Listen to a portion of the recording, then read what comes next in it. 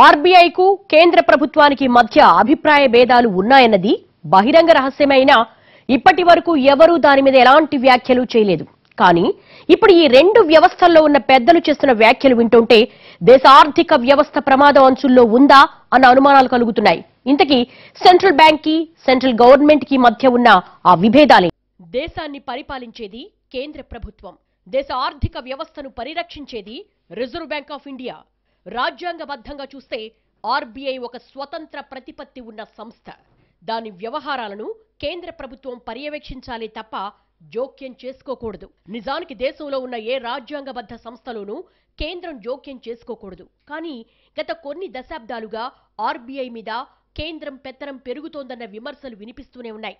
RBI వ్యవహారాలను కేంద్ర ప్రభుత్వంలోని పెద్దలు ప్రభావితం చేస్తూ ఉంటారని చాలాసార్లు వార్తలొచ్చినా వాటిల్లో దేనికి ఆధారాలు ఉండవు. కానీ ఇప్పుడు తలెత్తిన వివాదం మాత్రం కేంద్రానికి ఆర్బీఐకు మధ్య ఉన్న విభేదాలను రచ్చకెక్కించింది. ఆర్బీఐ స్వయం ప్రతిపత్తిని కాపాడకపోతే దేశ ఆర్థిక వ్యవస్థకు పెను విపత్తు తప్పదంటూ reserve bank deputy governor Viral ఆచార్య ఇటీవలే ఘాటు వ్యాఖ్యలు చేశారు. నిజానికి వ్యాఖ్యల గురించి అప్పట్లో పెద్ద చర్చ జరగలేదు. కానీ ఇప్పుడు ఆ వ్యాఖ్యలకు కేంద్ర ఆర్థిక మంత్రి అరుణ్ జైట్లీ కాస్తంత ఘాటుగానే స్పందించడంతో ఇది కాస్త పెద్ద వివాదమైంది. ఆర్బీఐ కేంద్ర ప్రభుత్వాల మధ్య ఉన్న వివాదం ఇప్పుడు బట్టబయలైంది. అమెరికా ఇండియా స్ట్రాటజిక్ వ్యూహాత్మక భాగస్వామ్యం ఫోరం నిర్వహించిన ఇండియా లీడర్షిప్ సమ్మిట్లో అరుణ్ జైట్లీ కీలక వ్యాఖ్యలు చేశారు. ఈ సందర్భంగా మాట్లాడిన అరుణ్ జైట్లీ తాను విరాల్ ఆచార్య వ్యాఖ్యలను ప్రస్తావించకుండానే ఆర్బీఐ వ్యవహార శైలి మీద స్పందించారు. 2008 ప్రపంచ ఆర్థిక మాంద్యం తర్వాత 2014 వరకు ఆర్థిక వ్యవస్థను కృత్రిమంగా పటిష్టపరిచేందుకు బ్యాంకులకు భారీగా రుణాలివ్వాలని అప్పటి కేంద్ర ప్రభుత్వం ఆదేశాలిచ్చిందని, అలా నాటి పాలకులిచ్చిన ఆదేశాలను బట్టి బ్యాంకులు విచక్షణారహితంగా రుణాలిచ్చేస్తుంటే కట్టడి చేయాల్సిన ఆర్బీఐ మాత్రం చోద్యం చూస్తూ కూర్చుందని విమర్శించారు. ఇప్పుడు ఆ రుణాలే పెరిగి పెద్దవై ప్రభుత్వ బ్యాంకింగ్ రంగంలో బొండి బకాయిల సంక్షోభానికి దారితీశాయని ఆక్షేపించారు. యూపీఏ ప్రభుత్వం ఒత్తిళ్లతో బ్యాంకులు ఎడాపెడా రుణాలిచ్చేయడంతో అప్పటి వరకు ఏటా 14% ఉండే రుణ వృద్ధి రేటు ఒక్క ఏడాదిలోనే 31% పెరిగిపోయిందని వ్యాఖ్యానించారు. ఆ టైంలో కార్పొరేట్ రుణాల మంజూరులో కూడా వివక్షపూరితంగా వ్యవహరించారన్నది జైట్లీ ఆరోపణ. దీనివల్ల 2008లో 18 లక్షల కోట్లుగా ఉన్న బ్యాంక్ క్రెడిట్ కాస్త 2014 నాటికి ఏకంగా 55 లక్షల కోట్లకు పెరిగిందన్నారు.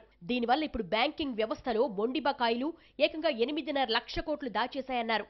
ఇవి వ్యవస్థను ఆర్థిక సంక్షోభం వైపు నెడుతున్నాయని, దీనికి ఆర్బీఐదే బాధ్యత అన్నట్లుగా అరుణ్ జైట్లీ తీవ్రంగా ఆరోపించారు.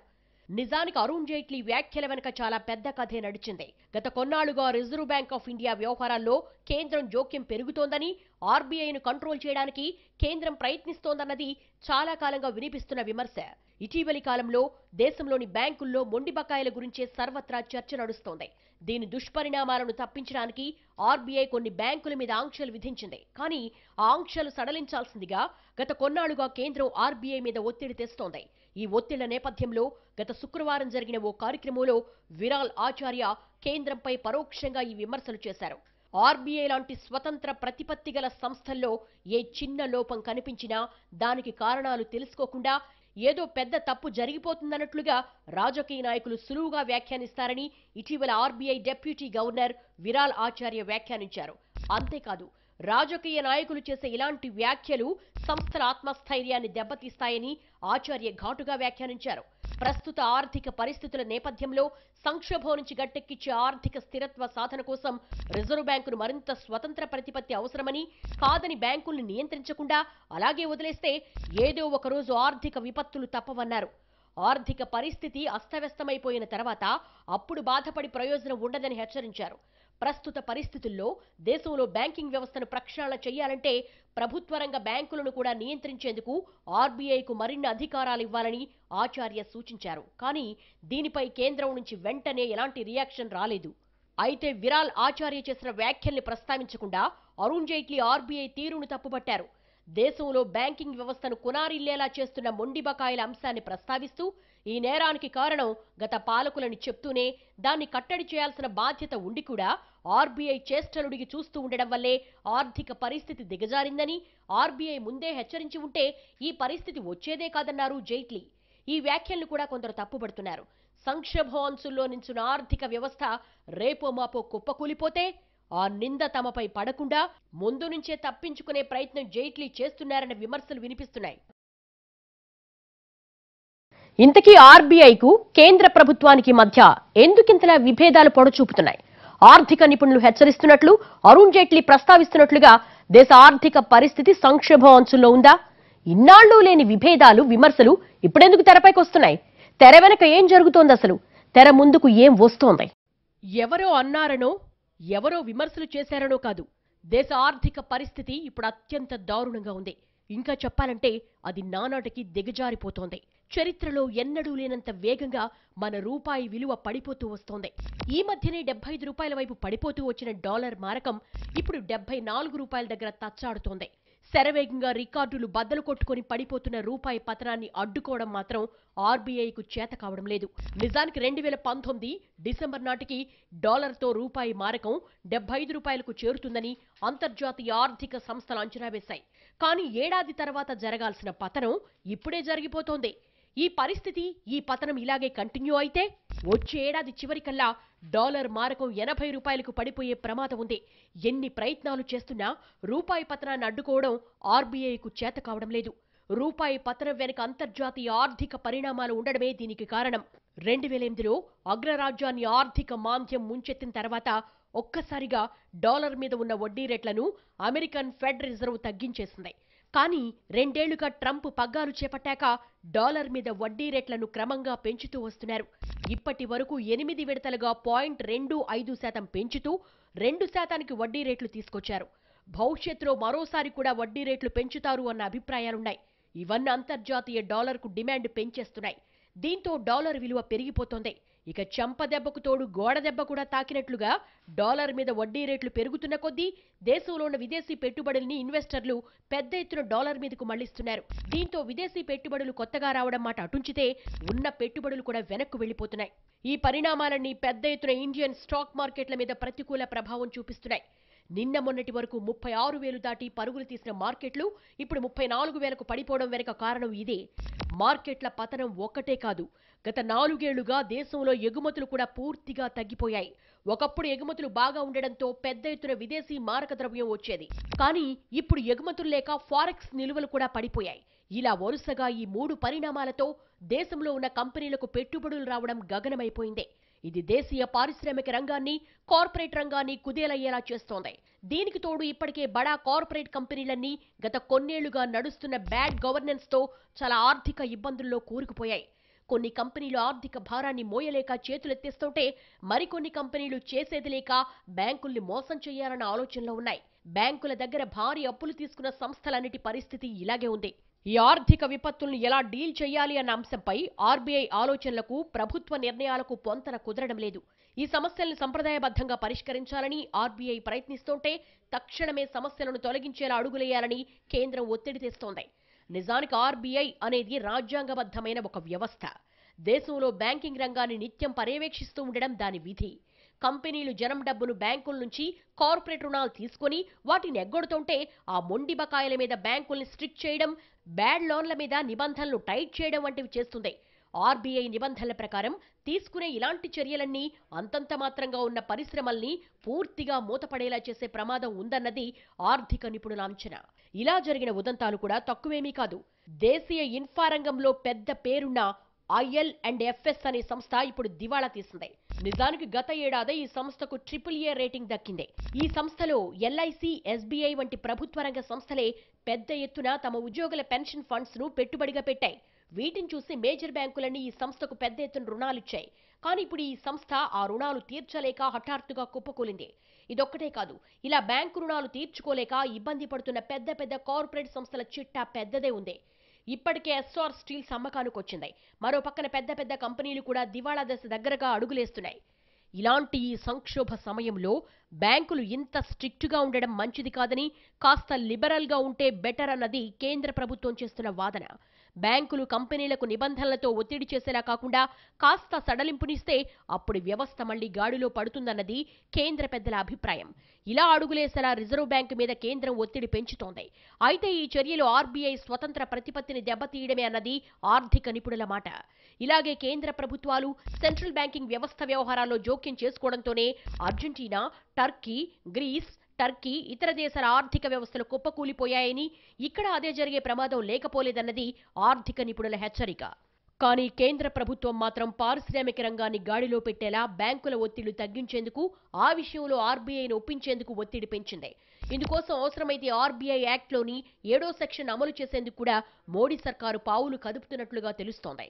నిజానికి ఇప్పటి వరకు దేశ చరిత్రలో ఈ సెక్షన్ ఒక్కసారి కూడా ప్రస్తావనకు రాలేదు. కానీ ఇప్పుడు ఆ అంశాన్ని తెరపైకి తెచ్చేందుకు కేంద్రం ప్రయత్నిస్తున్నట్లుగా సమాచారం.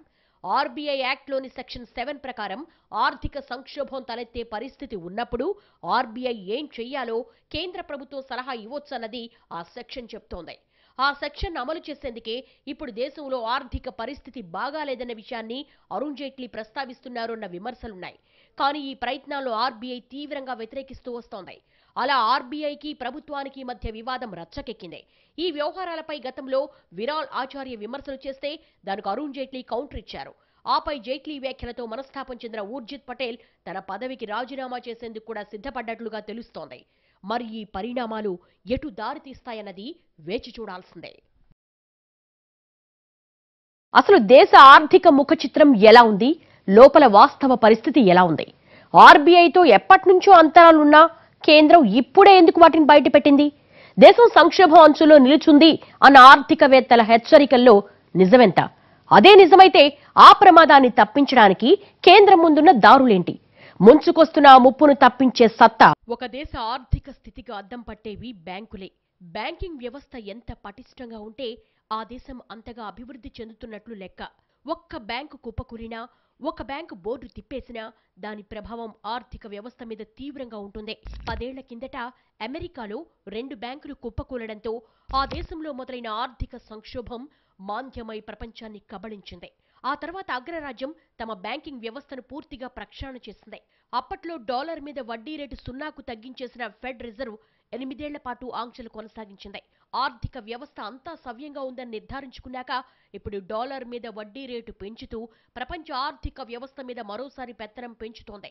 కానీ మన దేశంలో ఎన్ని బ్యాంకులు బోర్డులు తిప్పేస్తున్నా, ఎన్ని బ్యాంకులు అక్రమ లావాదేవీలు బయటపడుతున్నా, బ్యాంకులతో కుమ్మక్కై కార్పొరేట్లు వేల కోట్లు, లక్షల కోట్లు దోచేస్తున్నా వాటిని కట్టడి చేసే ప్రయత్నాలు ఇప్పటి వరకు జరగలేదు. ప్రజల కోసం, దేశం కోసం పనిచేయాల్సిన బ్యాంకులు కార్పొరేట్లతో కుమ్మక్కైపోయి వేల కోట్లు ధారాదత్తం చేస్తున్నాయి. కొన్ని కంపెనీలు ఉద్దేశపూర్వకంగా అప్పులు తీర్చకుండా చేతులెత్తేస్తున్నాయి. ఇలాంటి మొండి బకాయిలు మన దేశంలో అన్ని బ్యాంకులకు ఉన్నాయి. మన దేశంలో బ్యాంకుల్లో 8 లక్షల కోట్ల మొండి బకాయిలున్నట్లుగా ఆర్బీఐ అధికారికంగా వెల్లడించింది. నిజానికి ఇదంతా జనం సొమ్ము. ఇలా జనం సొమ్ముతో మాల్యా, నీరవ్ మోడీ లాంటి వాళ్లు దేశం వదిలి పారిపోతే చాలా మంది కార్పొరేట్లు దేశంలోనే దర్జాగా తిరుగుతున్నారు. కానీ బ్యాంకులు మాత్రం వాళ్లపై చర్యలకు వెనకాడుతూనే ఉన్నాయి. నిజానికి బ్యాంకులు చాలా వరకు తమ మొండి బకాయిలను బయటకు వెల్లడించవు. ఒకవేళ వాటిని ప్రకటిస్తే తమ మార్కెట్ వాల్యూ తగ్గిపోతుందని వాటిని గుట్టుగా దాచేస్తాయి. గతంలో ఆర్బీఐ దీన్ని పెద్దగా పట్టించుకోలేదు. కానీ ఇప్పుడు ఇలాంటి వ్యవహారాల మీద పెద్ద ఎత్తున దృష్టి పెట్టింది. బ్యాంకుల మొండి బకాయిలన్నీ ప్రకటించాల్సిందని తేల్చి చెప్పింది. నిజానికి గత 10 ఏళ్లలో దేశంలో బ్యాంకులన్నీ 3.5 లక్షల కోట్ల కార్పొరేట్ లోన్లు రద్దు చేశారు. అంటే వ్యవస్థలో 3.5 లక్షల కోట్ల రూపాయలు బహిరంగ దోపిడీ జరిగిందన్నమాట. పరిస్థితులు ఇలాగే కంటిన్యూ అయితే దేశ బ్యాంకింగ్ వ్యవస్థ కుప్పకూలిపోయే ప్రమాదం లేకపోలేదు. అదే జరిగితే అమెరికా మాదిరిగానే మన ఆర్థిక వ్యవస్థ కూడా కుప్పకూలే ప్రమాదం లేకపోలేదు. అదే జరిగితే దానికి బాధ్యుడిగా నిలవాల్సింది మోడీ ప్రభుత్వమే. నిజానికి కేంద్రంలో మోడీ ప్రభుత్వం వచ్చాక దేశంలో సిబిఐ, ఆర్బీఐ, రా వంటి అన్ని స్వతంత్ర వ్యవస్థలపైన పెత్తనం చేసిందన్న విమర్శలున్నాయి. నిజానికి రఘురాం రాజన్ నోట్ల రద్దుకు అంగీకరించలేదన్న కారణంతోనే ఆయన పదవిని పొడిగించే అవకాశమున్నా అది చెయ్యకుండా గుజరాత్ కేడర్కు చెందిన ఊర్జిత్ పటేల్ను తీసుకొచ్చి బుజ్జగించి నోట్ల రద్దు నిర్ణయాన్ని అమలు చేసింది. ఊర్జిత్ పటేల్ 2016 సెప్టెంబర్ 4న ఆర్బీఐ గవర్నర్గా బాధ్యతలు స్వీకరిస్తే నవంబర్ 8న నోట్లు రద్దయ్యాయి. నవంబర్ 10 నుంచి ఊర్జిత్ పటేల్ సంతకంతో ఉన్న కొత్త నోట్లు మార్కెట్లోకి రిలీజ్ అయ్యాయి. అంటే 2 నెలల్లో ఇంత పెద్ద తతంగం పూర్తయిందంటే దాని వెనక చాలా కాలంగా నిర్ణయం జరిగి ఉండాలన్నది కొందరి అభిప్రాయం. నోట్ల రద్దు తర్వాత కాలక్రమంలో ఊర్జిత్ ను చాలా అంశాల్లో నామమాత్రుడిగా చేసి కేంద్రం పెత్తనాలు చేసిందన్న విమర్శలు వినిపించాయి. కానీ ఇప్పుడు ఏకంగా ఊర్జిత్ ను కూడా లెక్క చేయకుండా కేంద్ర ప్రభుత్వమే నేరుగా ఇన్వాల్వ్ అవ్వాలని చూస్తోందన్నదే సర్వత్రా వినిపిస్తున్న విమర్శ. అందుకే దాన్ని తప్పించుకోవడానికే ఊర్జిత్ పటేల్ రాజీనామా కూడా సిద్ధపడ్డట్లుగా తెలుస్తోంది. ఇవన్నీ పక్కన పెడితే ప్రస్తుతం దేశం ఆర్థిక సంక్షోభం అంచుల్లో ఉందన్నది సర్వత్రా కనిపిస్తున్న భయం. అదే జరిగితే ప్రజల ముందు తాము దోషిగా నిలబడకుండా నేరాన్ని నెపాన్ని గత పాలకుల మీదకు తోసేందుకు కమలనాథులు ప్రయత్నిస్తున్నారన్న అభిప్రాయాలు ఉన్నాయి. అందులో ఎంత వాస్తవం ఉందన్నది ఇప్పుడే చెప్పలేని పరిస్థితి. ఇవన్నీ పక్కన పెడితే కేంద్ర ప్రభుత్వం ముందు ఇప్పుడు 3 దారులున్నాయి. 1 బ్యాంకుల్ని కాపాడడం, 2 కంపెనీలను రక్షించడం, 3 ఆర్బీఐ ప్రతిష్టను కాపాడడం. బ్యాంకుల్ని కాపాడడం అంటే కంపెనీల మీద వేటు వేయాల్సిందే. అలాగని కంపెనీలను కాపాడాలంటే బ్యాంకులకు భారం తప్పదు. ఈ రెండింటిలో దేనికి సిద్ధపడినా ఆర్బీఐ ప్రతిష్టకు భంగం వాటిల్లుతుంది. అంటే విరుద్ధమైన ఈ 3 అంశాలను మోడీ సర్కార్ ఇప్పుడు సమన్యాయ దృష్టితో ముందుకెళ్లాల్సింటుంది. మరిప్పుడు మోడీ ఆ స్థాయిలో పెద్దరికాన్ని, పరిణితిని చూపించి సమస్యను పరిష్కరిస్తారా అన్నదే పెద్ద ప్రశ్న.